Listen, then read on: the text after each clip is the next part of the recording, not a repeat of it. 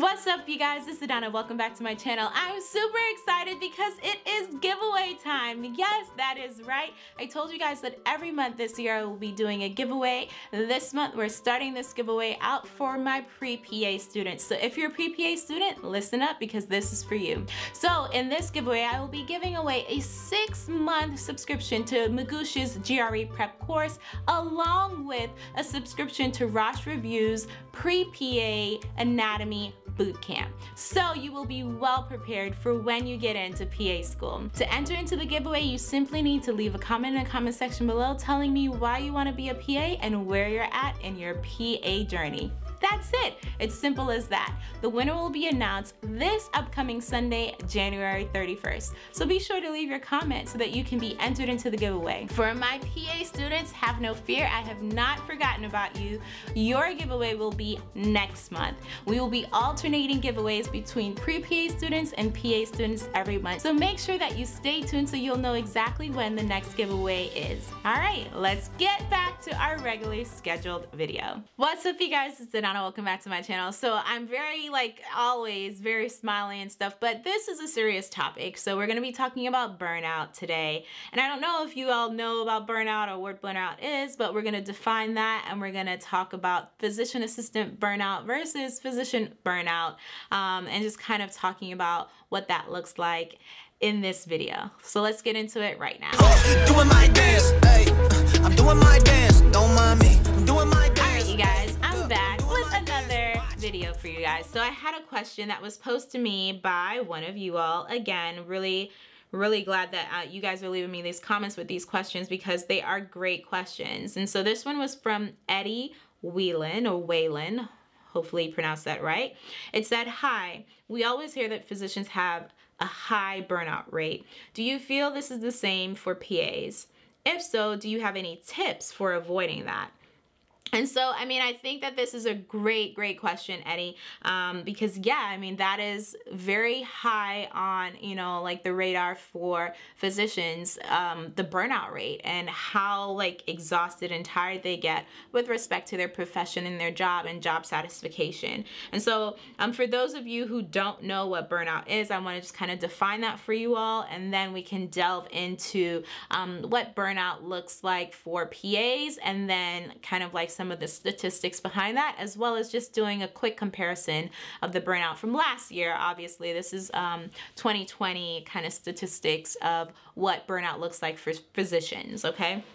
So burnout is a reaction to prolonged or chronic job stress, and is characterized by 3 main dimensions: exhaustion, cynicism, and feelings of reduced professional ability. And under cynicism, it says less identification with the job. And so, like, obviously, you know, you're a PA or you're a physician, like, you know, like, it is exhausting. Like, I'm telling you, you guys, like, when I come home after a 24-hour shift, if it was a bad shift, like, I am exhausted. I am tired. I always sleep for no less than 4 hours. Like, it doesn't matter what time I go to bed. So if I came home, I got home at 10, and if I don't go and take a nap until 2, I will not wake up until 6. Like, it without fail. It's always at minimum 4 hours because I'm just so exhausted. And you're just really tired. And you know, you don't always talk about that. I've tried to address it on Instagram. So if you haven't already followed me on Instagram, go to AdannaThePA and do that. But I talk about, you know, the fact that I'm tired just because being post-call, you're on call for 24 hours, you're dealing with various different things, you're fielding calls from your nurses, or, you know, traumas are coming in, whatever the case may be, like, it's tough. And so that exhaustion is no joke. Cynicism, you get a lot of that too. I mean, you get a lot of that in any healthcare specialty. But you'll have like some of these older PAs that are like serious cynics about like the profession and, you know, the job as a whole, and, you know, your bosses and various different things like that. And you're like, why? What is going on? And that's because they are experiencing burnout. And then just the feeling of reduced professional ability. Like, what am I able to do right now? You know, I can't even give my all to this. And so that is what burnout is as a whole. Now, the question was asked, like, do I feel that it's the same for PAs? Now, by no means do I feel it's the same for PAs. I absolutely believe that PAs experience burnout, because they do. Most people in healthcare experience burnout, and especially now because of COVID last year, you know, and like the rise of coronavirus. There are a lot of people feeling burnout. A lot of people were like really exhausted, just working long hours and dealing with these really, really intensely sick patients. And then also like seeing, you know, some of them die after you have literally done all that you can do. Like there's nothing else for you to do. You don't know what else to do. All this hard work kind of goes down the drain because you lose, you know, this life that was like under your care. And so that will make a cynic out of anybody. But yes, I do feel that a lot of healthcare professionals and PAs in general experience burnout. Is it the same as physician burnout? I don't think so. I mean, our responsibilities are different. You know, what we have to deal with is different. And at the end of the day, I can leave the job that I don't like and go find another specialty that I might like, or go find another job that I'm more interested in, or that another job that is a little bit more up to my speed at that moment in time in my life, where maybe I want to work like just PRN or part-time, or, you know, maybe I want to go and, you know, try another specialty that is not as like intense and as stressful.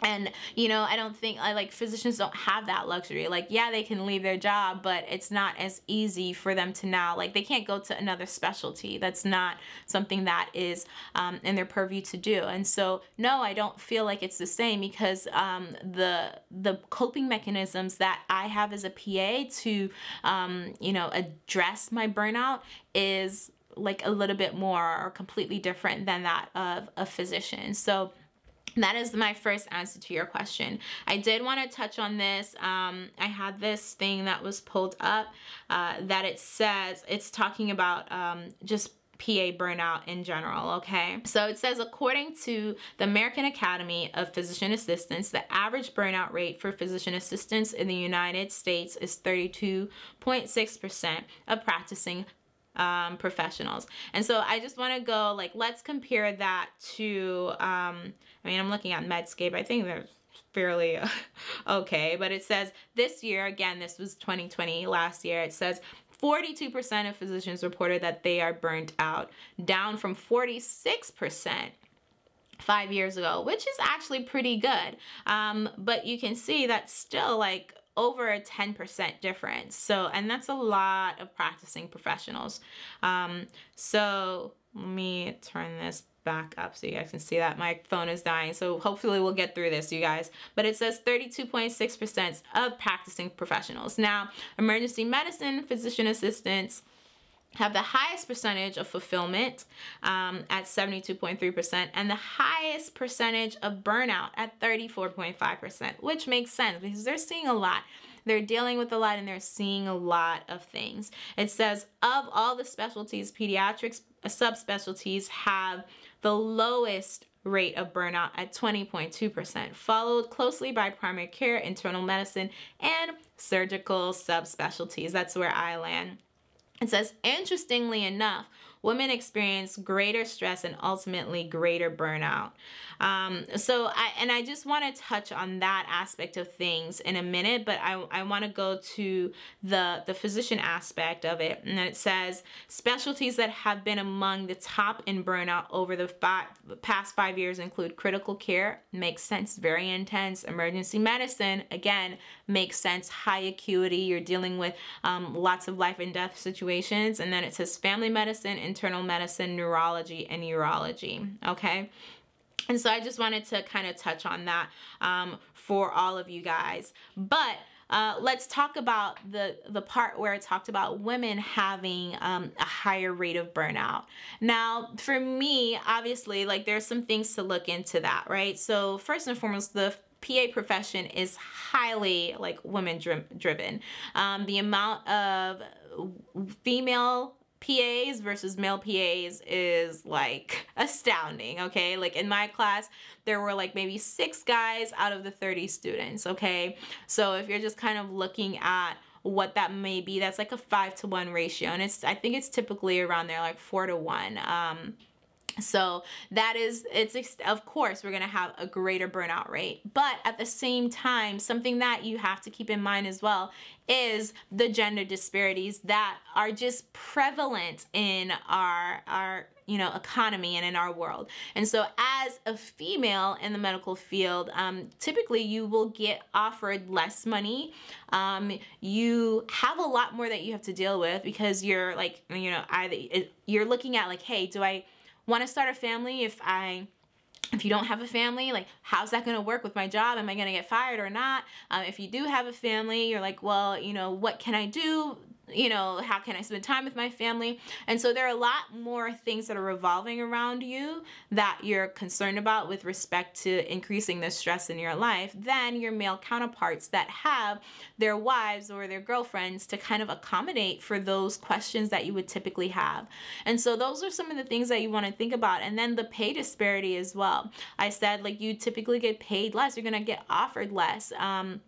Just because you're a woman, which, I mean, you're doing the exact same thing, but because of your gender, you get paid less. And so those are things to look out for. And those are reasons why I would absolutely say that some of that is true in terms of why females have a higher burnout rate. But again, just to answer your question on how does that work with respect to like the physician or the PA? Do I think it's the same? No, I don't think it's the same. Now, for your second part of the question, which you're talking about like some coping mechanisms, absolutely, I think that it's important to take your vacations, take your allotted vacations and time off. You want to be able to step away from the profession or step away from the environment and like unplug, okay, you guys, from those things that cause you stress. I'm very much oh my gosh, like, it's no skin off my back, like it's gonna roll. Like there are some things that kind of irritate me, but then I'm like, okay, well, I'm only here for like 8 more hours. Or I'm only here for 12 more hours, and then I get to decompress for 2 or 3 days. And so that is how it is with me and the current schedule that I have. For you, a coping mechanism that you can also do is making sure that your schedule fits something where you have built in time to decompress and spend with family. So there are various different models that you can work with, 312s, 410s. You don't always have to work 8 5s. You can do 324s in a 14-day period as I do, or you can do 424s in a 14-day period. However you want to structure that, you find those jobs that will give you that built-in time. Also, I suggest that you go and you like seek help, like if you are feeling burnt out, talk to someone about it. Go to a therapist and talk to someone, because it's okay. It's okay to speak about, the various different stresses in your life. So absolutely engage in that, because it is essential to make sure that you are not only healthy via your like work life, but your spiritual life and your mental life, right? Your mental health should be strong as well. But those are a few things that I definitely think that you should do. And then just kind of in a sense, also like just working out like conflict, like having good conflict resolutions, because a lot of the times burnout comes because maybe, on top of being exhausted, like you're dealing with other stressors on the job and you cannot effectively have like a good conflict resolution. And so you allow that to really like build up inside of you, and then it just kind of irks you even more, and then you become cynical, and then it's just like, okay, it's just like a downward slope. So if you're able to kind of touch on those things and know and realize, all right, what are your trigger points, and you remove yourself from those positions that trigger you, or you have a good way of doing some conflict resolution, then I think that that will be beneficial in helping reducing the burnout. And then last but not least, you can always find another job. As a PA, you can go and find another specialty, another job, have your exit strategy, plan that and know exactly where you want to go and what you want to be, you know, in terms of like the person that you want to be on the job, and what job will allow you to do that. Okay, so hopefully this answered your question. Thank you so much for asking it. It was a great question. And you know, to be honest, I think it's something that we're all gonna either deal with or have dealt with at some point in our career. So definitely good question. Please continue to leave your comments in the comment section below. If you have any suggestions about how to relieve stress or reduce burnout, leave that in the comment section below as well. Like this video, follow me on Instagram at AdannaThePA, and don't forget to subscribe. Thank you guys. I will talk to you guys next time. Bye!